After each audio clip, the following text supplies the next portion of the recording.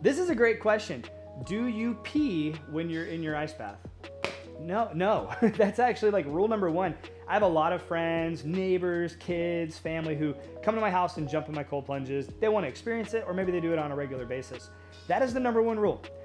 Two rules. One is do not pee in my cold plunge, and two is if you have like deodorant on or if you've been sweating a lot, just rinse off with the hose, jump in the above ground pool, rinse off before you get into the cold plunge, because I like to keep my water clean. And the best way to keep my water clean is to keep nasty things out of the water. So no, I don't pee in my cold plunge.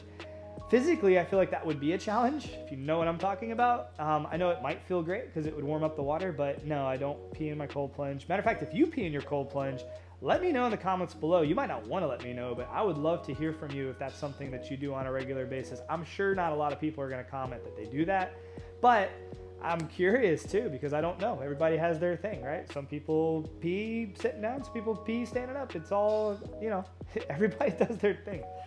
I don't know what's going on. This is a silly one. However, yeah, I don't pee in my cold plunge. I like to get my water clean. And on that, I don't use a ton of chemicals in my cold plunges either. And that's another reason that I don't like pee or deodorant or lotions or chemicals in my cold plunge. I like my water to stay as clean and clear as possible. I use a little bit of hydrogen peroxide.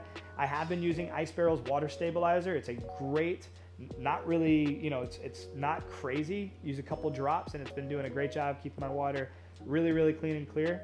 And I usually change my filters out every 2 months, 2-3 months. Not very often. They don't really need it. You know, these things are pretty resilient as long as you're taking care of the water by rinsing off and not peeing in your cold plunge. Maybe you have a question for me that you'd love to ask. Please pop that down in the comments below, or you can reach out to me privately on Instagram. It's @DMossJr, and I will more than likely respond with a video answering your question. So make it a good one. I'll see you guys on the next video. Have a great day, and God bless.